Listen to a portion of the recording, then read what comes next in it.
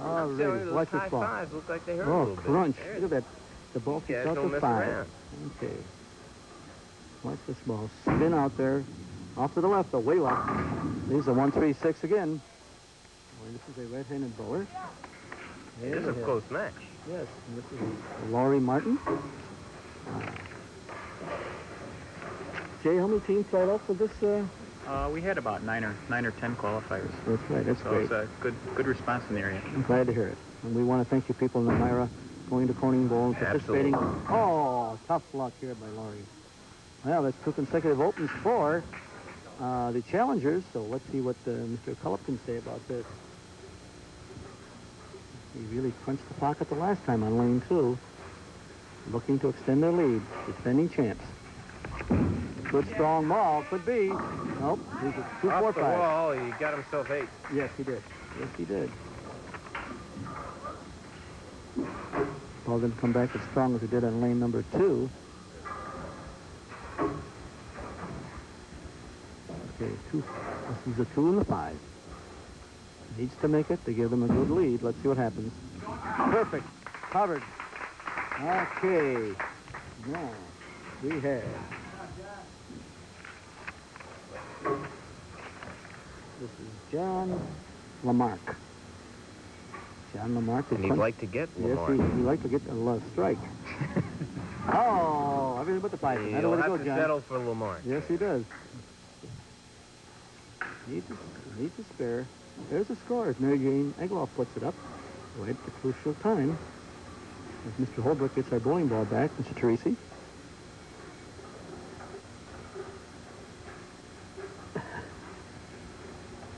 They'll just to size things up in the 9th. Patiently waiting for the ball. Elmira Free needs to make a comeback here.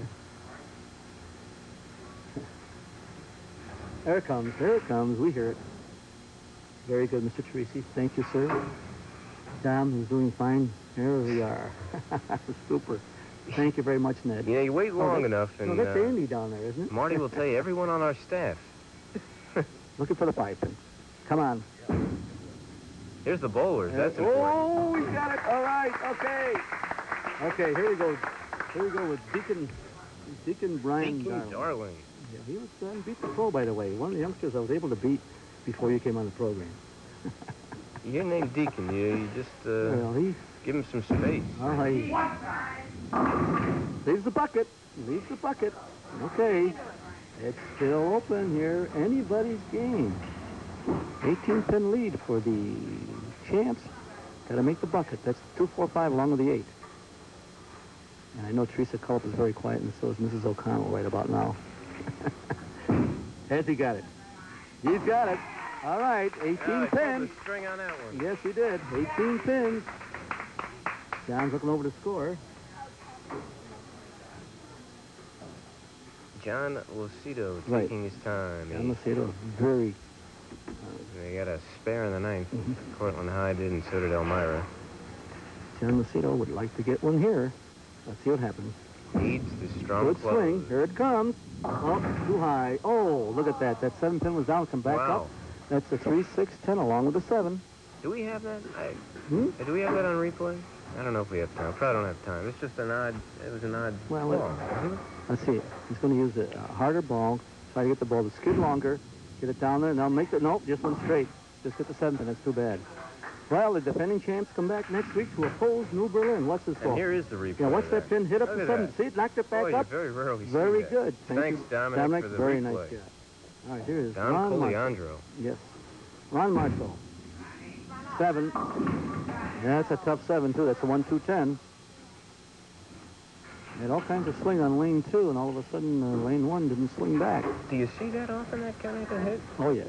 Mm-hmm. Yeah. You see how that pin held the 7 pin back up? Long pin action. Let's see.